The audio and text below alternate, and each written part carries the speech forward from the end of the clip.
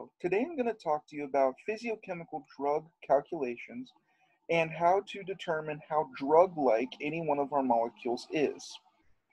To do this, we're going to use something called Lipinski's rule of five. So I'm going to give a little bit of background on that, and then later on I'll show you how to actually calculate this using an online software that is free and available to use for everyone.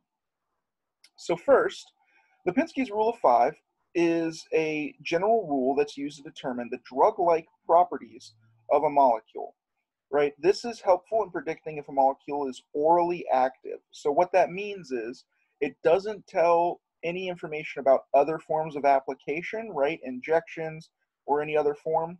It only talks about oral and oral application drugs.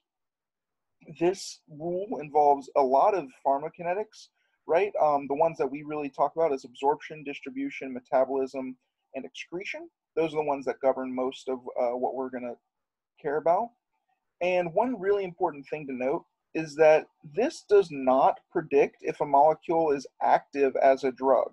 It helps predict how it acts in the body.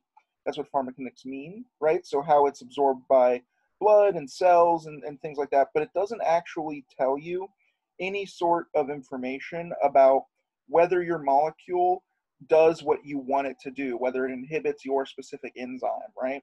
For that, we need other forms of software. So all this tells us is if it will act as a drug, not necessarily if it will be active as a drug. So there's a couple of big parts of this that we actually are care about. There's more than this, but we really care about these six. So first thing is log P. That is the partition coefficient between N-octanol and water. Effectively, what that is saying is that is how likely it is for our molecule to be in an organic environment versus an aqueous non-organic environment, right? So the lower this value, because remember log is sort of inverse, right? So the lower this value, the more likely it is that our molecule will will prefer to exist in an organic form, right? So N-octanol is a fatty acid chain, right? So that is sort of our organic component. Then we have molecular weight, it's MW, and that is just saying, you know, how large our molecule is. You don't want something that's really big. We want it to be relatively small, and that's so that it fits to the body better, right? Then we also have hydrogen bond donor, which is H sub D, and hydrogen bond acceptor, which is H sub A. And these are really, you know, they're pretty self-explanatory.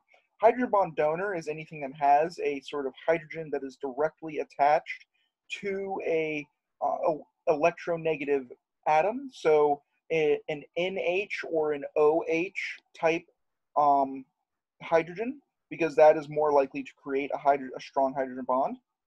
And then hydrogen bond acceptor is those free electronegative atoms, so O's and N's, that are not bonded to hydrogens inside of your molecule, and those are much more likely to accept hydrogen bond. Because remember, the things that accept hydrogen bonds are fluorine, oxygen, and nitrogen, right? So the reason it's called the rule of five, as you can see, is because all of these values are a sort of a multiple of five, right? So you want your log P to be lower than 5, right? Because the lower this is, the more likely it is to be in an organic environment. You want the molecular weight to be less than 500. You can sort of think of that in terms of column chromatography, right? Size exclusion.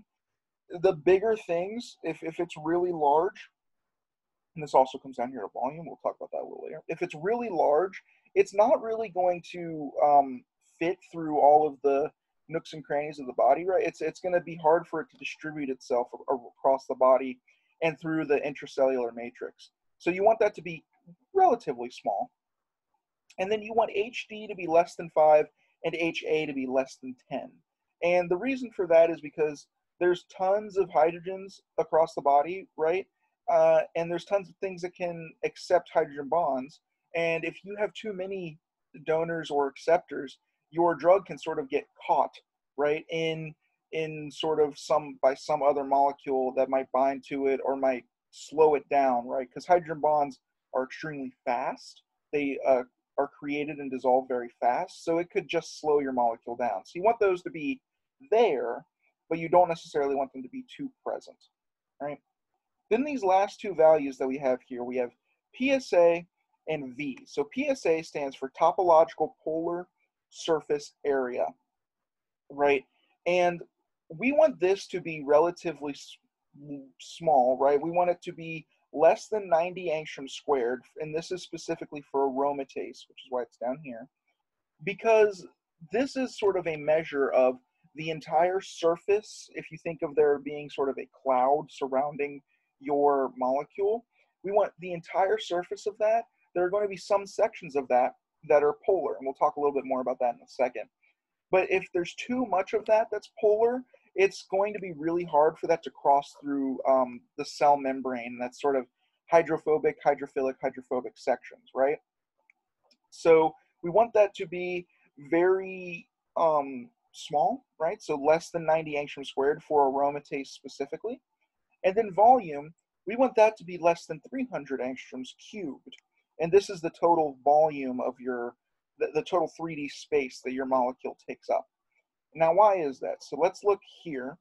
So this is the aromatase active site. So you see this sort of wireframe purple area here. This is where your molecule actually exists inside of the aromatase protein.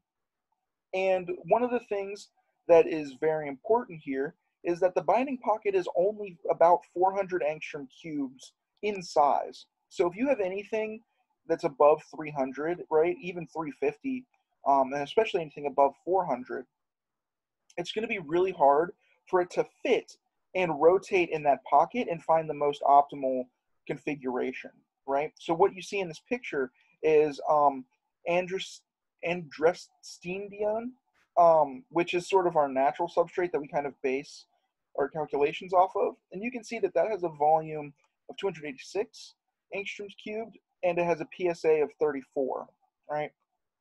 And you can kind of see what that polar surface area kind of looks like over here in this cloud, right? You have these polar regions here of this pocket, and you have the rest of that is hydrophobic. So if you have too much polar regions, it's going to interfere with the absorption of your molecule. So now you can see this is sort of a table of values that we've pulled together, right, of various compounds. So this is your standard. This is a another standard, and then see some molecules that we have seen in the past, right?